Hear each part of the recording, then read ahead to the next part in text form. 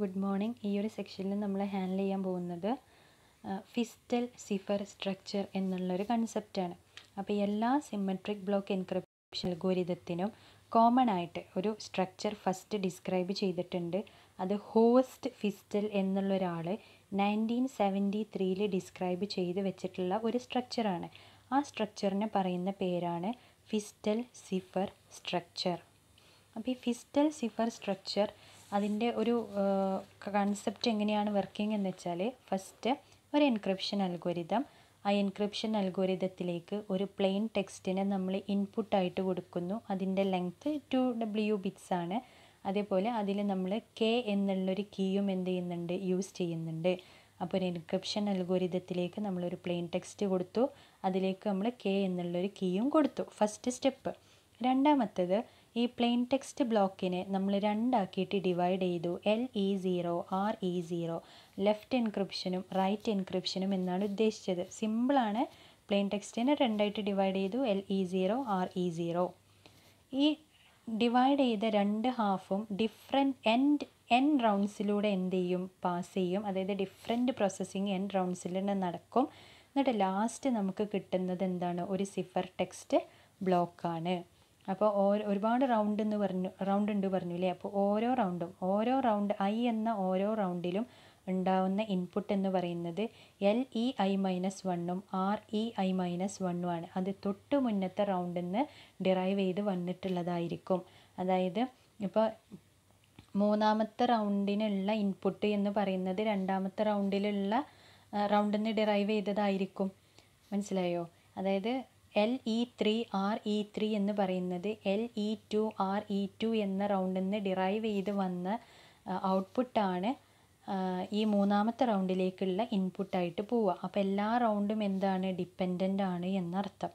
അതേപോലെ ഓരോ റൗണ്ടിലും കീ ഇങ്ങനെ ഡിറൈവ് ചെയ്തിട്ട് വരും. ഫസ്റ്റ് നമുക്ക് K എന്നുള്ള കീ ആണ് നമ്മൾ എടുത്തത്. അപ്പോൾ ഫസ്റ്റ് റൗണ്ടിൽ K1 ആണെങ്കിൽ സെക്കൻഡ് റൗണ്ടിൽ അത് K2 ആകും, പിന്നെ അത് K3 ആകും. അപ്പോൾ അങ്ങനെ ഡിറൈവ് ചെയ്ത് വരും. അപ്പോൾ ഓരോ റൗണ്ടിലും എന്താണ്, KI എന്നുള്ളൊരു സബ് കീ നമുക്ക് ഡിറൈവ് ചെയ്ത് വരും.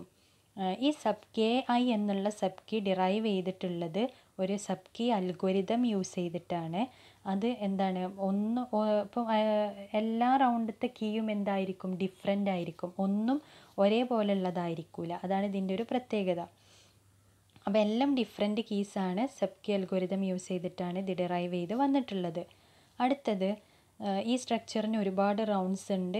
എല്ലാ റൗണ്ട്സും ഒരേപോലെയാണ്, പക്ഷെ അതിലുള്ള ഇൻപുട്ടുകളൊക്കെ എന്താണ്, ഡിഫറെൻ്റ് ആണ്. കാരണം തൊട്ട് മുന്നത്തെ ഔട്ട്പുട്ടാണ് നെക്സ്റ്റ് റൗണ്ടിലേക്കുള്ള ഇൻപുട്ടായിട്ട് വരുന്നത്. അതേപോലെ കീ ഡിറൈവ് ചെയ്താണ് വരുന്നത്. സെയിം കീ അല്ലല്ലോ എല്ലായിടത്തും യൂസ് ചെയ്യുന്നത്. അപ്പോൾ എന്താണ്, ഈ അതിലേക്കുള്ള ഇൻപുട്ടുകൾ ഡിഫറെൻ്റ് ആണ്, പക്ഷെ സെയിം പ്രോസസ്സാണ് എല്ലാ റൗണ്ട്സിലും നടക്കുന്നത്. പിന്നെ സബ്സ്റ്റിറ്റ്യൂഷൻ പ്രോസസ്സ് നടക്കുന്നത് left half of ഡാറ്റയിലാണ്. LE0യിലാണ് substitution process നടക്കുന്നത്. അത് ഡയഗ്രാം പറയുമ്പോൾ ക്ലിയർ ആവും. അടുത്തത്, നമ്മളിതിൽ ഒരുപാട് ഫങ്ഷൻസ് യൂസ് ചെയ്യുന്നുണ്ട്. Round function, left shift, right shift, അതേപോലെ XOR അങ്ങനെയൊക്കെ. അപ്പോൾ അതൊക്കെ എങ്ങനെ ഇതിൻ്റെ ഉള്ളിലേക്ക് വർക്ക് ചെയ്യുന്നു എന്നുള്ള കൺസെപ്റ്റ് പഠിക്കാനില്ല. പക്ഷേ ഇങ്ങനെ ഫങ്ഷൻസ് അപ്ലൈ ചെയ്തിട്ടാണ് നമുക്ക് ഈ സിഫർ ടെക്സ്റ്റ് കിട്ടുന്നത് എന്നുള്ളതാണ് മനസ്സിലാക്കേണ്ടത്. അപ്പോൾ എന്താ ചെയ്യുക, ഇതിൽ ഈ നമ്മളെ LE0 ഉണ്ട്, RE0 ഉണ്ട്. അപ്പം ഈ റൈറ്റ് സൈഡിലേക്ക് നമ്മളൊരു റൗണ്ട് ഫങ്ഷൻ F എന്നുള്ള റൗണ്ട് ഫങ്ഷൻ അപ്ലൈ ചെയ്യും. അപ്പോൾ നമുക്കൊരു ഔട്ട്പുട്ട് കിട്ടും.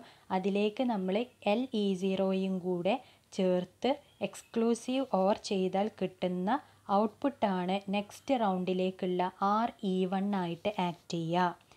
അതേപോലെ RE0യാണ് നെക്സ്റ്റ് റൗണ്ടിലേക്കുള്ള LE1 ആയിട്ടുള്ള ഇൻപുട്ടായിട്ട് എടുക്കുക. ഒന്നും കൂടെ പറഞ്ഞുതരാം. RE0നെ ഒരു റൗണ്ട് ഫങ്ഷൻ അപ്ലൈ ചെയ്ത് K1 എന്നുള്ള കീയും കൂടെ കൊടുക്കുമ്പോൾ നമുക്കൊരു ഔട്ട്പുട്ട് കിട്ടും. അതും LE0യും തമ്മിൽ എക്സ്ക്ലൂസീവ് OR ചെയ്യുമ്പോൾ, XOR ചെയ്യുമ്പോൾ കിട്ടുന്ന ഔട്ട്പുട്ടാണ് RE1ലേക്കുള്ള ഇൻപുട്ട്. RE1 ആയിട്ട് ആക്ട് ചെയ്യുക. അതേപോലെ RE0യാണ് നെക്സ്റ്റ് റൗണ്ടിലേക്കുള്ള LE1 ആയിട്ടുള്ള ഇൻപുട്ടായിട്ട് എടുക്കുന്നത്. അപ്പോൾ എന്തായി, ഫസ്റ്റ് റൗണ്ട് കഴിഞ്ഞു. അതേപോലെ സെക്കൻഡ് റൗണ്ട് വരും. ഞാൻ ഡയഗ്രത്തിൽ പറഞ്ഞുതരാം കേട്ടോ. പിന്നെ ലാസ്റ്റ് പെർമ്യൂട്ടേഷൻ വരുമ്പോൾ എന്താ നടക്കുന്നത്, അതായത് ലാസ്റ്റ് സ്റ്റെപ്പ് നമ്മളിവിടെ പറയുന്നത് 16 റൗണ്ട്സ് ഉള്ള ഫിസ്റ്റൽ എൻക്രിപ്ഷൻ ആൻഡ് ഡീക്രിപ്ഷൻ അൽഗോരിതമാണ്, സ്ട്രക്ചറാണ്. അപ്പോൾ ഇതിൽ ലാസ്റ്റ് റൗണ്ട് വരുമ്പോൾ LE16ഉം RE16ഉം കിട്ടും. 16 റൗണ്ട്സ് കഴിയുമ്പോൾ നമുക്ക് കിട്ടും. എന്നിട്ട് അതിനെ നമ്മൾ സിഫർ ടെക്സ്റ്റ് ആയിട്ട് കമ്പൈൻ ചെയ്യുമ്പോൾ എന്ത് ചെയ്യണം, LE16നെ RE17 ആയിട്ട് എക്സ്ചേഞ്ച് ചെയ്യുക, RE16നെ LE17 ആയിട്ടും എക്സ്ചേഞ്ച് ചെയ്യുക. അപ്പോൾ അങ്ങോട്ടും ഇങ്ങോട്ടും റീപ്ലേസ് ചെയ്യുമ്പോൾ എന്താവും, കിട്ടുന്ന ഔട്ട്പുട്ടാണ് നമുക്ക് ഫൈനലി കിട്ടുന്ന സിഫർ ടെക്സ്റ്റ് എന്ന് പറയുന്നത്.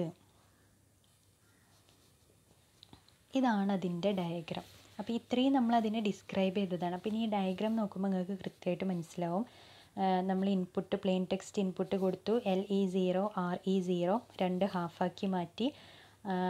RE0യിലേക്ക് എഫ് എന്ന റൗണ്ട് ഫംഗ്ഷൻ അപ്ലൈ ചെയ്തു, അതിലേക്ക് K1 എന്ന കീയും അപ്ലൈ ചെയ്ത് നമുക്കൊരു ഔട്ട്പുട്ട് കിട്ടി. അതാണ് ആരോ കാണിച്ചത്.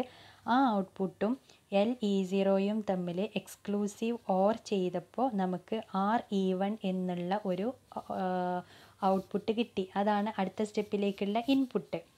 പിന്നെ ഈ ഫസ്റ്റ് സ്റ്റെപ്പിൽ RE0 ആണ് LE1ലേക്കുള്ള ഇൻപുട്ട്. കണ്ടോ, അങ്ങോട്ടും ഇങ്ങോട്ടും ഇപ്പോൾ ഈ സബ്സ്റ്റിറ്റ്യൂഷൻ നടക്കുന്നത് LE0, അതായത് ഡാറ്റൻ്റെ ലെഫ്റ്റ് സൈഡിൽ മാത്രമാണ്, മറ്റേത് ഡയറക്റ്റ് നമ്മൾ ഇപ്പുറത്തേക്ക് അങ്ങോട്ട് എടുക്കുകയാണ്.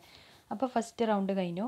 രണ്ടാമത്തെ റൗണ്ട് വന്നിട്ട് എന്താ, RE1 എന്നതിലേക്ക് ഒരു റൗണ്ട് ഫംഗ്ഷൻ എഫ് നമ്മൾ അപ്ലൈ ചെയ്തു, K2 അപ്ലൈ ചെയ്തു. കീ ഡിറൈവ് ചെയ്യും പറഞ്ഞില്ലേ, K1 എന്ന് K2 ഡിറൈവ് ചെയ്തു വന്നു. എന്നിട്ട് K2 നമ്മളിതിലേക്ക് ആഡ് ചെയ്യും. അതും LE1ഉം തമ്മിൽ എക്സോർ ചെയ്യുമ്പോൾ RE2 കിട്ടും. അതേപോലെ അതിലേക്കുള്ള LE2 എന്ന് പറയുന്നത് മുന്നത്തെ റൗണ്ടിൽ RE1 ആണ്, അപ്പോൾ അത് LE2 ആയിട്ടും കിട്ടും. അങ്ങനെ ഓരോ റൗണ്ടും പാസ് ചെയ്ത് ലാസ്റ്റ് LE16ഉം RE16ഉം കിട്ടി നമുക്ക്.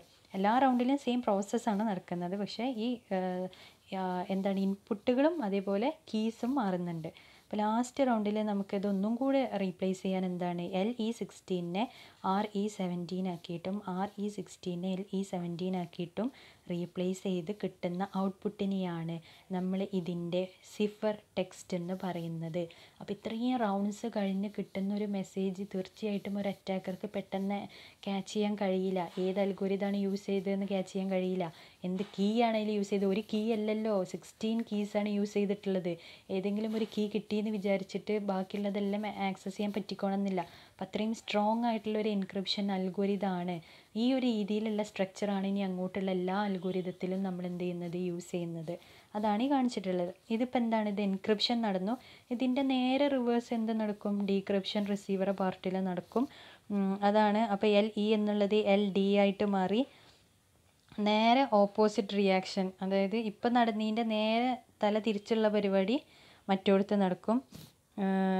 LD0, അതായത് നമുക്ക് ഡീക്രിപ്റ്റ് ചെയ്യുമ്പോൾ അത് 0 പാർട്ട് ആയിക്കാരം, പക്ഷെ അത് എവിടുന്ന് തുടങ്ങണം, RE16നും LE16നും തുടങ്ങണം. എന്നിട്ട് എന്ത് ചെയ്യുക, LE16ൽ റൗണ്ട് ഫംഗ്ഷൻ എഫ് അപ്ലൈ ചെയ്യുക, അതും RE16നും തമ്മിൽ എക്സ്ക്ലൂസീവ് ഓർ നടത്തുമ്പോൾ നമുക്ക് LE15 കിട്ടും. മറ്റേത് LE16നെ RE15ലേക്ക് എന്ത് ചെയ്യുക, അങ്ങോട്ടേക്ക് എടുക്കുക നെക്സ്റ്റ് റൗണ്ടിലേക്ക്. അപ്പോൾ റൗണ്ട് 2 ആവും. കീ കണ്ടോ, കീ നേരെ കുത്തനെയാണ് പോവുക, K16 K15, കാരണം K1 എത്തുമ്പോഴാണ് നമുക്ക് ലാസ്റ്റ് ഇതിൻ്റെ എന്ത് കിട്ടുക, പ്ലെയിൻ ടെക്സ്റ്റ് തിരിച്ച് കിട്ടുക. നമ്മൾ അവിടുന്ന് ഇങ്ങോട്ടല്ലായിരുന്നു എൻക്രിപ്ഷൻ തുടങ്ങിയത്, അപ്പോൾ ഇവിടുന്ന് തിരിച്ച് അങ്ങോട്ടാണ് എന്ത് പോവുക, ഡീക്രിപ്ഷൻ പ്രോസസ്സിങ് നടക്കുക. അപ്പോൾ ഇതിൻ്റെ എൻക്രിപ്ഷൻ പഠിച്ചാൽ തന്നെ ഡീക്രിപ്ഷൻ നമുക്ക് വരക്കാൻ കഴിയും. നേരെ തല തിരിച്ച് വരക്കാനേ ഉണ്ടാവുള്ളൂ. അപ്പോൾ എൻക്രിപ്ഷൻ ക്ലിയർ ആയി എന്ന് വിചാരിക്കണം. ഇതാണ് ഫിസ്റ്റൽ സിഫർ സ്ട്രക്ചർ എന്ന് പറയുന്നത്.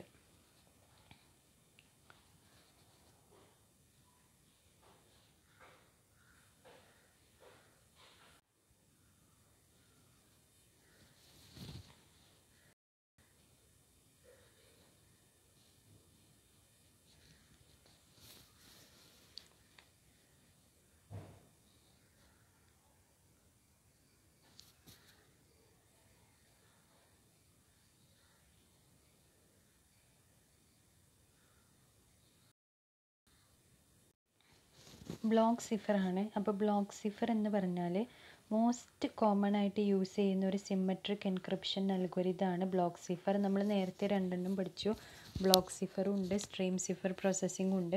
അപ്പോൾ ഏറ്റവും കൂടുതൽ കോമൺ ആയിട്ട് യൂസ് ചെയ്യുന്ന ഒരു encryption symmetric encryption അൽഗോരിതമാണ് block cipher എന്ന് പറയുന്നത്. അപ്പോൾ ബ്ലോക്ക് സിഫർ എന്ന് പറഞ്ഞാൽ എന്താണ്? ഒരു പ്ലെയിൻ ടെക്സ്റ്റ് ഇൻപുട്ടിനെ ഫിക്സ്ഡ് സൈസ് ബ്ലോക്ക് ആയിട്ടാണ് എടുക്കുക. അതിനെ പ്രോസസ്സിംഗ് ഒക്കെ കഴിഞ്ഞിട്ട് ഒരു ബ്ലോക്ക് ഓഫ് സിഫർ ടെക്സ്റ്റ് ആയിട്ടാണ് ഔട്ട്പുട്ട് കിട്ടുക. അപ്പോൾ എത്ര ഇൻപുട്ടാണോ, സൈസിലുള്ള ഇൻപുട്ടാണോ ബ്ലോക്കാണോ നമ്മൾ ഇൻപുട്ടായിട്ട് കൊടുത്തിട്ടുള്ളത്, അതേ ഈക്വൽ ആയിട്ടുള്ള ബ്ലോക്ക് ഓഫ് ഔട്ട്പുട്ടാണ് നമുക്ക് തിരിച്ച് സിഫർ ടെക്സ്റ്റായിട്ട് കിട്ടുക. ഇതിനെയാണ് ബ്ലോക്ക് സിഫർ എന്ന് പറയുക. അപ്പോൾ ബ്ലോക്ക് സിഫർ ഡിസൈനിൻ്റെ മെയിൻ പ്രിൻസിപ്പിൾസ് ആണ് ഇനി നമുക്ക് താഴെ പറയാനുള്ളത്. എല്ലാ ബ്ലോക്ക് സിഫർ സിമെട്രിക് അൽഗോരിതത്തിലും ഈ പറഞ്ഞ കാര്യങ്ങളൊക്കെ എന്താണ്? കോമൺ ആണ്. ഇനി അങ്ങോട്ട് പറയുന്ന കാര്യങ്ങളൊക്കെ കോമൺ ആണ്. അപ്പോൾ അതിലത്തെ ഒന്നാണ് ബ്ലോക്ക് സൈസ് എന്ന് പറയുന്നത്. അപ്പോൾ ബ്ലോക്ക് സൈസ് എന്ന് പറയുന്നത് പ്ലെയിൻ ടെക്സ്റ്റിൻ്റെ സൈസിനെയാണ്, ലെങ്ത്തിനെയാണ്. അപ്പോൾ ബ്ലോക്ക് സൈസ് കൂടേണ്ടതിനനുസരിച്ച് നമുക്ക് എന്ത് ചെയ്യും? സെക്യൂരിറ്റി കൂടും. കാരണം ഡാറ്റ കൂടുമ്പോൾ അത് എല്ലാം കൂടെ എന്താ പറയുക, പ്രോസസ്സ് ചെയ്ത് നമുക്ക് കിട്ടുന്ന ആ സെക്യൂരിറ്റി കൂടുതലായിരിക്കും. പക്ഷെ അവിടുത്തെ ഒരു പ്രോബ്ലം എന്ന് പറയുന്നത് എന്താണ്? പ്രോസസ്സ് സ്ലോ ആവും. കാരണം ഒരുപാട് ഡാറ്റനെ പ്രോസസ്സ് ചെയ്ത് കിട്ടുക എന്ന് പറയുമ്പോൾ അത് ചിലപ്പോൾ സ്ലോ ആയിപ്പോവും നമ്മളെ വർക്കിംഗ്. അപ്പോൾ ബ്ലോക്ക് കൂടേണ്ടതിനനുസരിച്ച്, ബ്ലോക്ക് സൈസ് കൂടേണ്ടതിനനുസരിച്ച് സെക്യൂരിറ്റി കൂടും. പക്ഷേ പ്രോസസ്സിങ് എന്തായി മാറും? സ്ലോ ആയിട്ട് മാറും. അടുത്ത പ്രിൻസിപ്പിൾ പറയുന്നത് കീ സൈസാണ്. കീൻ്റെ സൈസ് എന്ന് പറഞ്ഞാൽ നമ്മൾ പറഞ്ഞു സബ് കീസ് ആണ് ഓരോ റൗണ്ടിലും യൂസ് ചെയ്യുന്നത്. അതായത് മുന്നത്തെ റൗണ്ടിൽ നിന്ന് ഇങ്ങനെ കീ ജനറേറ്റ് ചെയ്ത് വരികയാണ്. അപ്പോൾ ലാർജർ കീ ആണ് യൂസ് ചെയ്യുന്നതെന്നുണ്ടെങ്കിൽ സെക്യൂരിറ്റി എന്താണ്? തീർച്ചയായിട്ടും സെക്യൂരിറ്റി ഹൈ ആയിരിക്കും. പക്ഷേ എൻക്രിപ്ഷൻ ഡീക്രിപ്ഷൻ സ്പീഡ് എന്ത് ചെയ്യും? കുറയും. കാരണം അത്രയും ലാർജായ കീ യൂസ് ചെയ്തിട്ട് വേണം ഈ അൽഗോരിതം വർക്ക് ചെയ്യാൻ. അപ്പോൾ എന്ത് ചെയ്യും? അവിടെയും എന്ത് ചെയ്യും? എൻക്രിപ്ഷൻ ഡീക്രിപ്ഷൻ സ്പീഡ് കുറയും, പക്ഷേ ഗ്രേറ്റർ സെക്യൂരിറ്റി കിട്ടും. കോമൺ ആയിട്ട് നമ്മൾ മോഡേൺ അൽഗോരിതത്തിലൊക്കെ ഇപ്പോൾ യൂസ് ചെയ്യുന്നത് 128 ബിറ്റ് കീ ആണ് യൂസ് ചെയ്യുന്നത്. അപ്പോൾ രണ്ടാമത്തെ ഒരു പ്രിൻസിപ്പിൾ എന്ന് പറയുന്നത് കീ സൈസാണ്. മൂന്നാമത്തത് number of rounds. Number of rounds എന്ന് പറഞ്ഞാൽ എത്ര റൗണ്ടിലൂടെ പ്രോസസ്സ് ചെയ്തിട്ടാണ് പ്ലെയിൻ ടെക്സ്റ്റിനെ സിഫർ ടെക്സ്റ്റാക്കി മാറ്റുന്നത്. അപ്പോൾ റൗണ്ട്സ് കൂടേണ്ടതിനനുസരിച്ച് തീർച്ചയായിട്ടും സെക്യൂരിറ്റിയും കൂടും. കാരണം അത്രയും മാറിയിട്ടാണ് നമ്മളെ മെസ്സേജ് എത്തുക, ലാസ്റ്റ് സിഫർ ടെക്സ്റ്റ് ആവുന്നത്.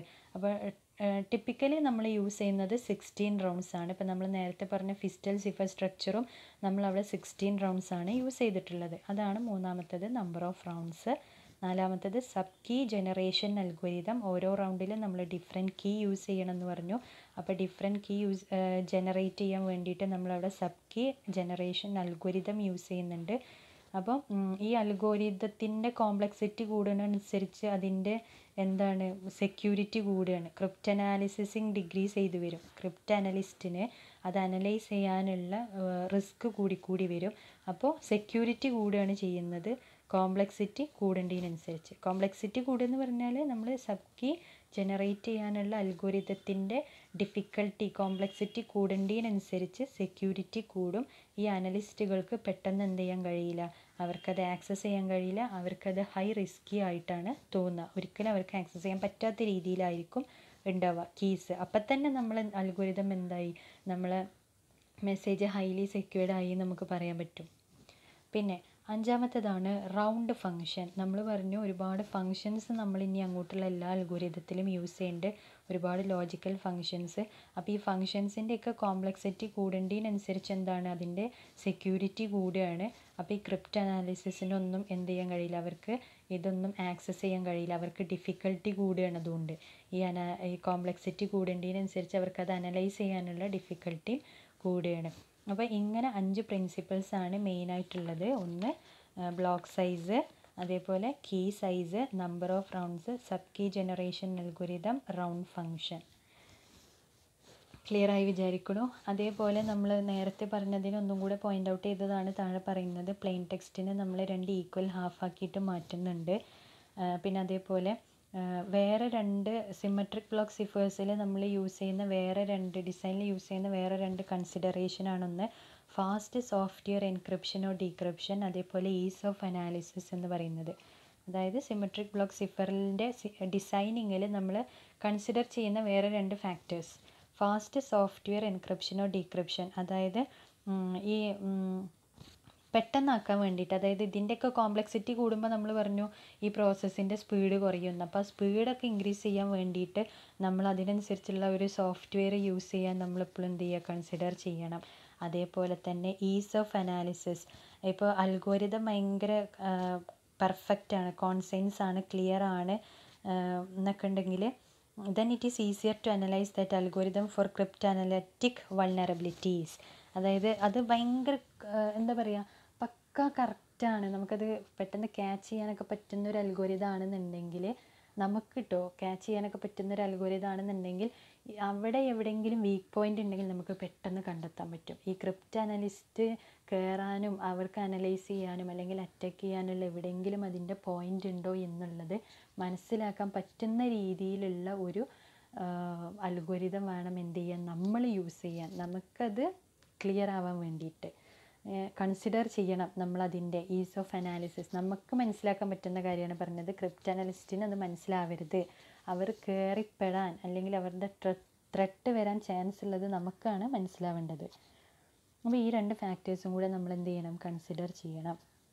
അടുത്തത് നമ്മൾ ഈ പറഞ്ഞ എൻക്രിപ്ഷൻ്റെ ഡീക്രിപ്ഷനാണ്. എന്താണ്, എൻക്രിപ്ഷൻ പ്രോസസ്സ് പോലെ തന്നെയാണ്, അതിൻ്റെ റിവേഴ്സ് അൽഗോരിതമാണ് യൂസ് ചെയ്യുന്നത്. ഇവിടെ ഇൻപുട്ടായിട്ട് യൂസ് ചെയ്യുന്നത് സിഫർ ടെക്സ്റ്റും അതേപോലെ കീയും യൂസ് ചെയ്യുന്നുണ്ട്, സബ് കീസും റിവേഴ്സ് ഓർഡറിൽ യൂസ് ചെയ്യുന്നുണ്ട് എന്ന് പറഞ്ഞു. ഇനി സിമ്മട്രിക് ബ്ലോക്ക് എൻക്രിപ്ഷൻ അൽഗോരിതം ആണ് ഇനി അങ്ങോട്ട് നമുക്ക് പഠിക്കാനുള്ളത്. അപ്പം മൂന്ന് ഇമ്പോർട്ടൻറ്റ് സിമ്മട്രിക് ബ്ലോക്ക് സിഫർ അൽഗോരിതമാണുള്ളത്. ഒന്ന് data encryption standard DES, triple DES, advanced encryption standard AES. ഈ മൂന്ന് ഇമ്പോർട്ടൻ്റ് ആയിട്ടുള്ള സിമ്മട്രിക് ബ്ലോക്ക് എൻക്രിപ്ഷൻ അൽഗോരിതമാണ് നമുക്ക് അടുത്ത സെക്ഷൻ തൊട്ട് പഠിക്കാനുള്ളത്. ക്ലിയറായി വിചാരിക്കുന്നു. Thank you.